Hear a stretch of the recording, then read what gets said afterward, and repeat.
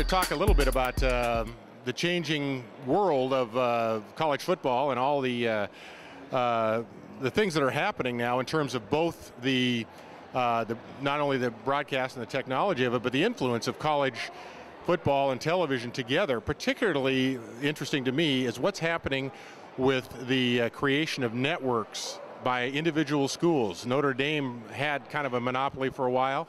Now we see BYU and the University of Texas creating their own networks, and the Pac-12 network is on its way. I'm wondering what your take is on the development of the relationship between college football and television. Well, what word do you want to put on it? Simply put, it's money, and secondly put, probably greed. ESPN is in with Texas on the network they've fixed up. The Big Ten network, I'm doing 20 half hours of so-called icons for the Big Ten because they're old friends and a lot of guys that I've known for years. But Fox bought in there, and they're bankrolling the Big Ten network because they wanted to buy a piece of the action in that particular conference, and that was the way to do it. And lo and behold, the dang thing's making money. So there's always a hook in there somewhere where somebody's chasing a buck, and that's what's happened, I guess, to the whole world, isn't it? I wanted to touch on another subject completely, but you were a key part of that, since this event tonight is about the community's history. Back in 1958, you were part of something very, very special in Seattle sports history with the crew team, the University of Washington, against a much more formidable, it appeared, Soviet Army team back in 1958. I wondered if you might be able to take viewers who are unfamiliar with that experience to exactly what that was. The fun part of the story is it resulted from, as the result of a football slush fund that got the University of Washington put on probation. And the rowing stewards owned the shell house and the land out there, and they were mad in hell about it.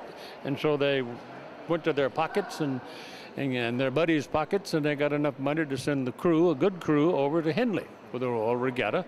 And they met the Soviets in the Grand Challenge match, the final one, and it was in a screaming thunderstorm, lightning bolts and everything flashing across the old Thames River.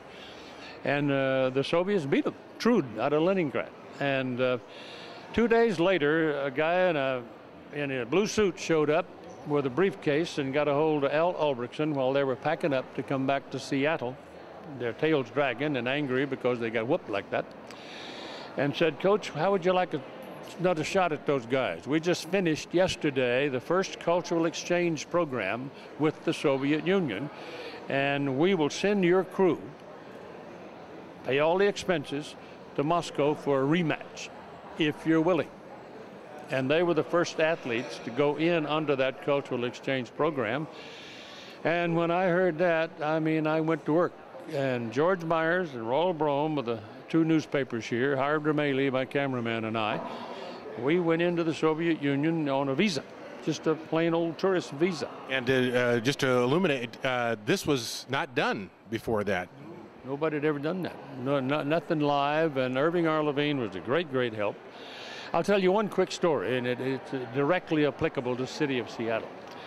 We went out, we finally got permission from the foreign ministry to do it, and we had no trouble with the television and radio people. We didn't have television, just radio. No television in those days. But we went out to the reservoir, and this woman with a pistol on her hip and a rifle in her hand and a very stern attitude wouldn't let us in. Didn't know who you were. And she wanted a piece of paper with a stamp on it.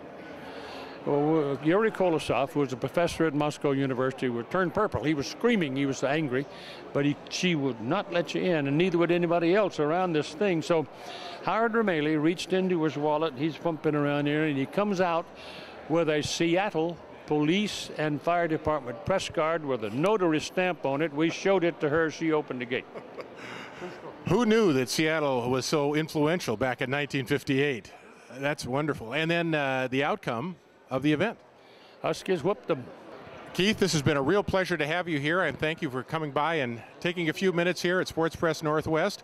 We appreciate it. Continued success, and we hope to have you back for many years.